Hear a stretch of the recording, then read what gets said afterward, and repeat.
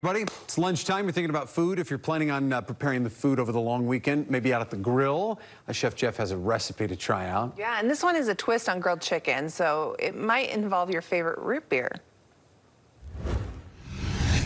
And hello everybody, I'm Chef Jeff from Smith's. Okay, today's recipe, I'm going to be doing a delicious, flavorful, yummy chicken leg recipe.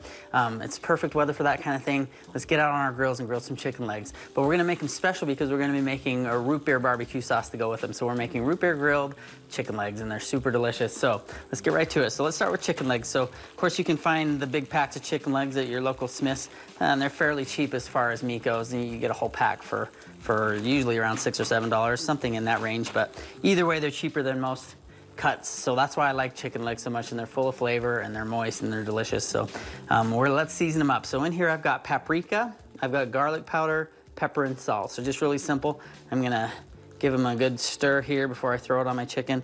And I like to just put it in the bag because then it helps me to easier season my chicken legs. So just give them one of these. Have your grill heated to high, but we'll get back to the legs in a minute. Let's get our sauce made real quick. So this is a root beer sauce, basically a root beer barbecue sauce, and of course it has to start with root beer. So whatever your favorite root beer is, it's about a cup of that, and then next goes some ketchup.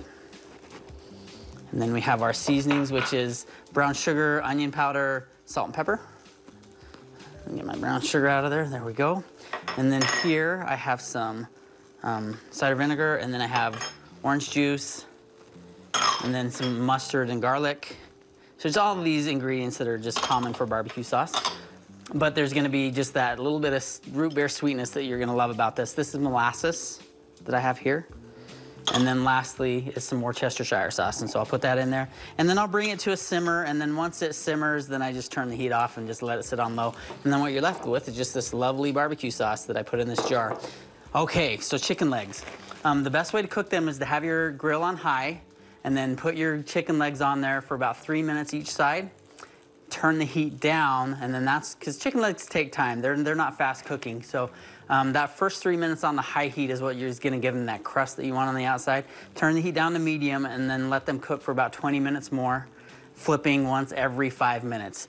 During that last 5 minutes, and that's what I have here on my indoor grill pan, once you get to that last part, that's when you're gonna wanna put the barbecue sauce on. Don't put your barbecue sauce on too early, because what happens is all that sugar in your barbecue sauce is going to burn. So they go on at the last little bit. So get our barbecue sauce on there, if I could speak, and then that's basically it, and then we get them on our plate.